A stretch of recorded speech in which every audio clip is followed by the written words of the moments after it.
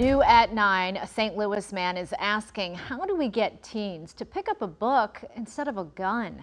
That is the intent behind new billboards that recently popped up in the metro area. Fox News' Chris Hayes talked with the man behind the message. Chris. Jasmine, Aaron Williams wants people to look at something we see every day as a reminder, the streetlight.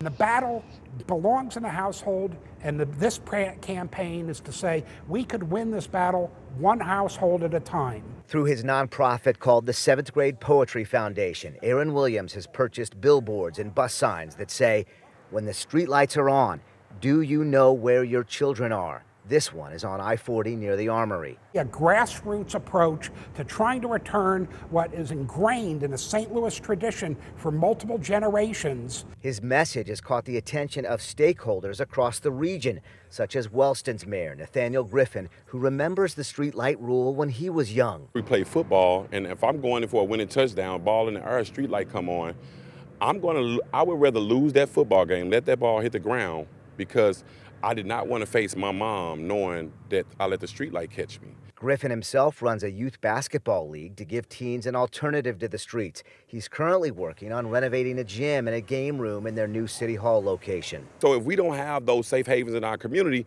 then the kid is on the streets until mom get home. And so it's a catch-22, but it's definitely a campaign that needs to happen because it holds the kid and the parents accountable. That's the rule in St. Louis. And so over and over again, everybody said it's all about streetlights. This current generation just seems to have forgotten it.